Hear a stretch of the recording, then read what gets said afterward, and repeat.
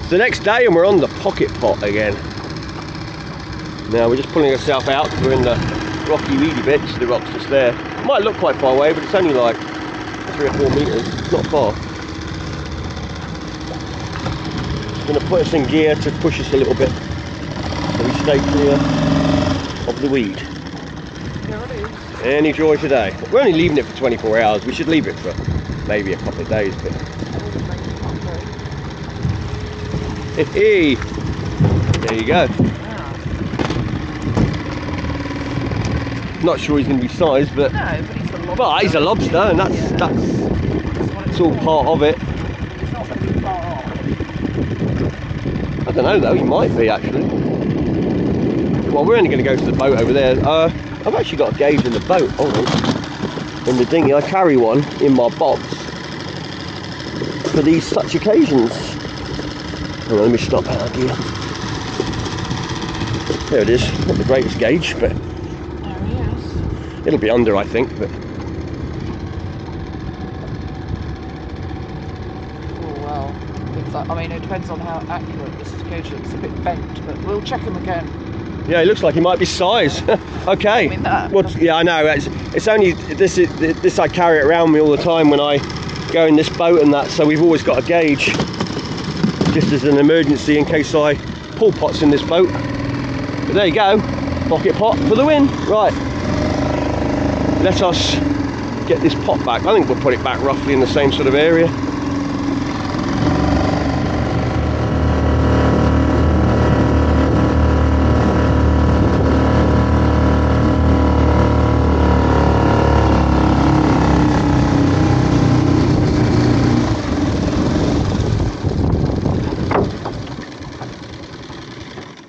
Right, let's get moving.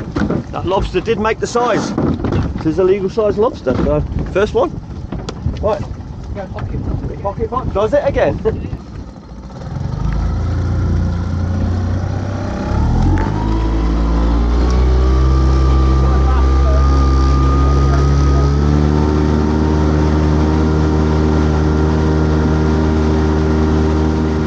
We're out. We're checking our single pot that we got out here. We're going to grab a couple of double ones, we're going to move them in a bit.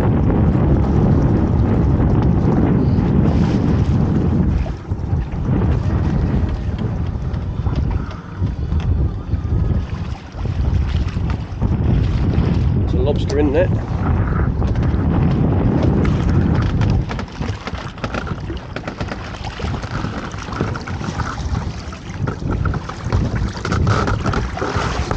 It was over the edge though. Nice size one too. There we go. One good sized lobster.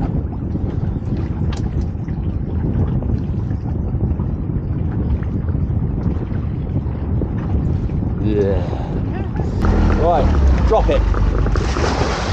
Perfect.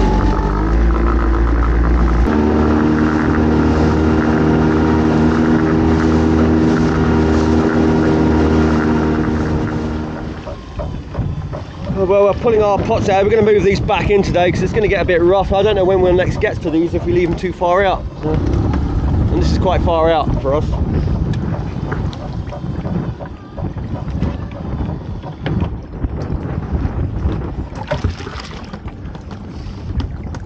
Up a bit. That's it. Got it. Got it. Got it.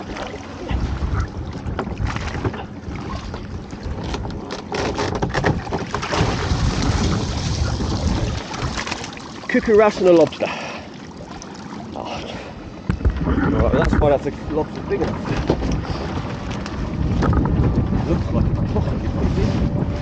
They do shrink sometimes. They dry out.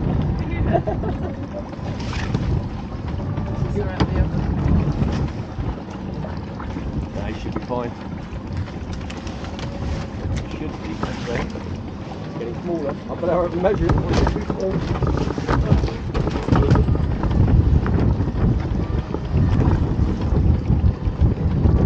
Yep, it's well oversized. So we've got ourselves a lobster. Hopefully you're not getting too wet there because the camera is, it is raining at the moment. There's the cuckoo wrasse down the floor. Yeah. Just popped it down the floor out of the way. Rebecca will pick it up in a minute. We'll have another look.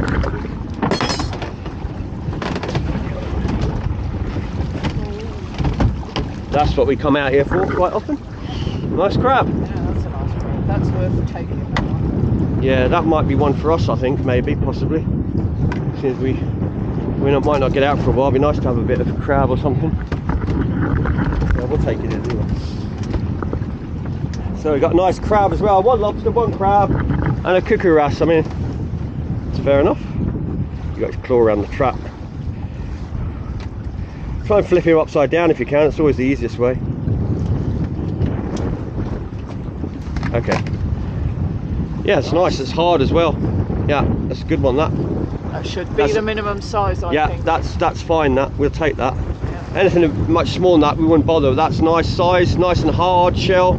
So it should have plenty of meat in that one for a couple of people anyway. Well, she's going to say for one person. I'm going to say 2 persons. And can you just grab that fish behind you and we'll have a quick look at that.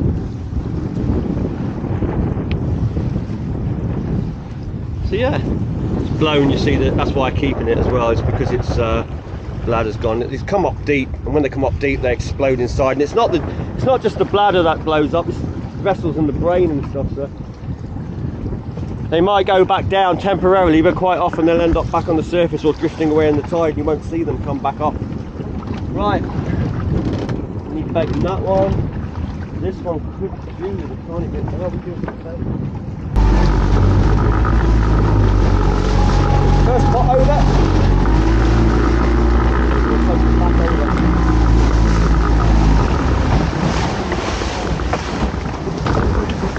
Hopefully it will just butt up against the rock and we can recover everything.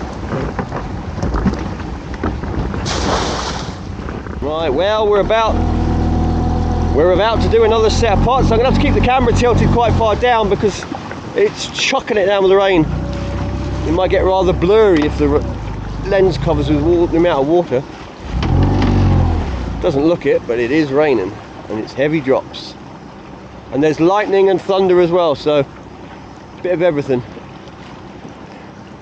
At the moment though, the lightning and thunder's a little bit further away, which is good for us.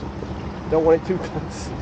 If we get a lot, we'll pull into the cliffs and we'll hang tight to the cliff until it passes. The bob right there, you see it jammed in the rocks over there.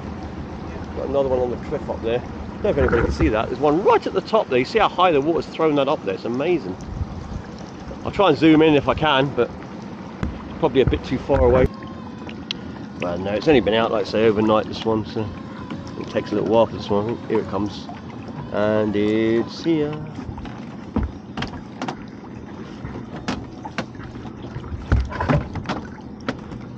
Oh, not too promising at the moment. Looks completely empty. It is completely empty. Well, that's not good, eh? What a waste of time that one.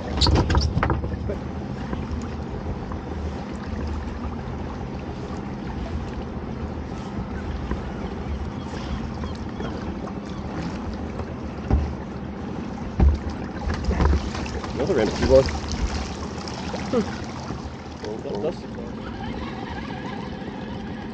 So we stopped to fish a little bit. Rebecca's hooked something.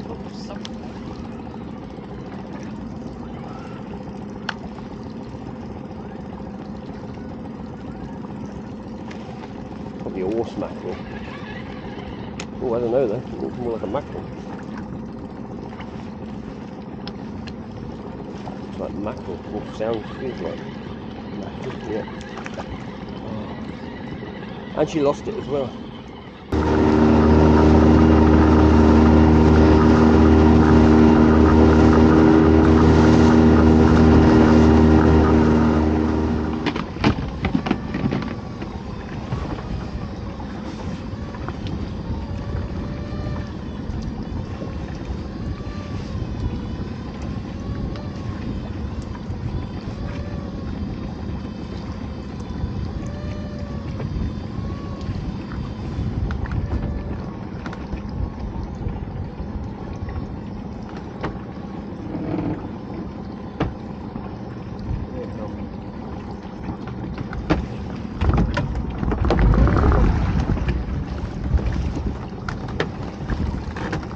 Tell you what, this pot's doing alright.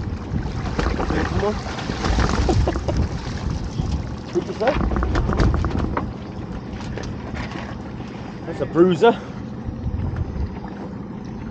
Look at it. Yeah, robust.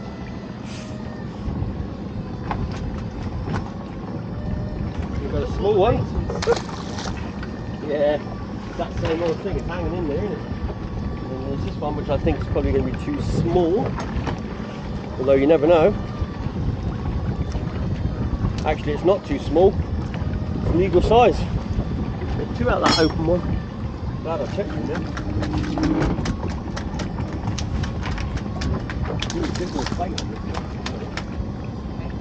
I think if we take a piece of that wrasse, maybe. Put that on there. Just see if we get what comes up next in this one. Oh. Right in the middle. Oh, interesting. Right in the middle. See antennas or something. Oh my goodness. Wow, that just about tops the day, doesn't Bingo. it? Bingo. Bingo, look at Wow. that. And a good size. That's a one. lovely size as well. Yeah. Not too big, not too small. Nice. That's just right, that. Wow. Ooh. 2 lobsters in one pot, crayfish in another. I mean, Yeah, I said, didn't I? That's people yeah, I'm really glad I did this. Right, I'm doing the 2 pots over there now, because like I can't not do this. Holy cow.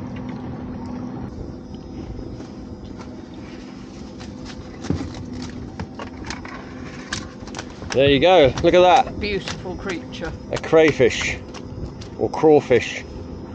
Now this is legal, obviously. It's not a massive one, but it's perfect size. You don't want them too big. I've had them up to 8.5 pounds is the biggest one that I've ever seen.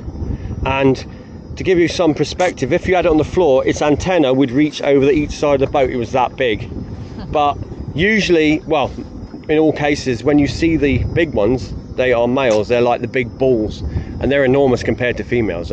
Yeah, normally you get giant bull males, and like I said, the biggest one I had was 8.5, and I've had 2 7s before, but I've never seen anything bigger than that. But this one's probably about 3 pound, I'd say. Yeah. Yeah, it's probably around 3 pound, this one. It's strong. Yeah.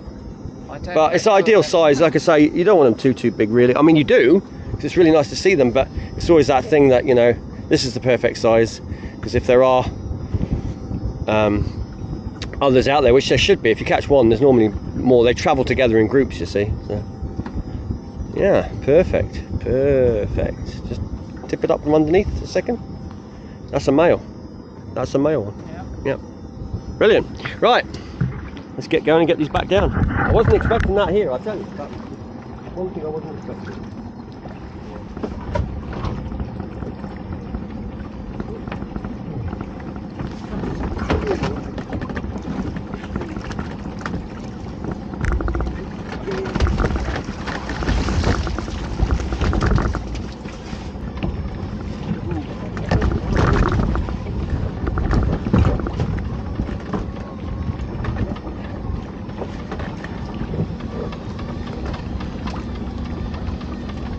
Hear that.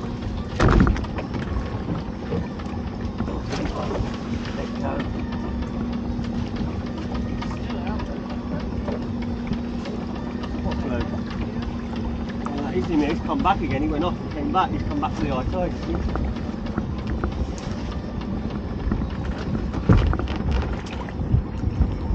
Yep, look at that pot. We've got a crab in this one, and we've got a small lobster in that pot. Watch out, there's a jelly in there, see it? I don't think there's any 10 doodles in there, but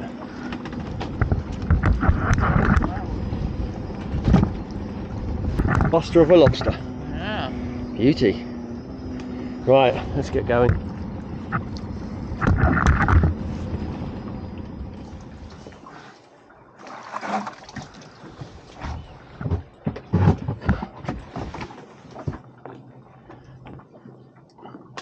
There we go, successful day on the water. We've got some nice lobster, big lobster. It's going to be about 2 3/4. probably. Might even make 3, you never know. And the crayfish. And as you see, the weight in lobsters is usually with their claws, whereas crays don't have claws. So all the weight is in the tail and the body. And they make that cricking sound as well when they rub their antenna together, or the joint. But absolutely brilliant. One and only cray of the year. But there's probably a lot more out there. Oh, they're strong, aren't they, when they flap? Very strong. Very sharp as well, the spines on and the spikes on them. Not much wants to eat them when they're this spiny, I'll tell you that much.